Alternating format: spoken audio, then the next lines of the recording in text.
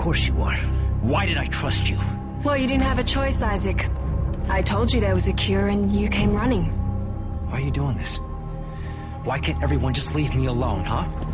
You're a dangerous secret, Isaac. EarthGov won't leave you alone because they're afraid you'll destroy their marker. After all, you did build it. What are you talking about? Well, that's why we brought you here.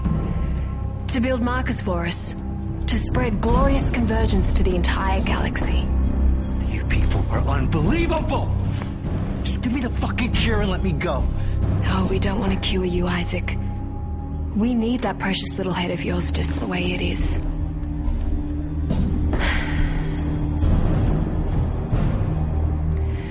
Now would you escort Isaac to the shuttle and put him in stasis?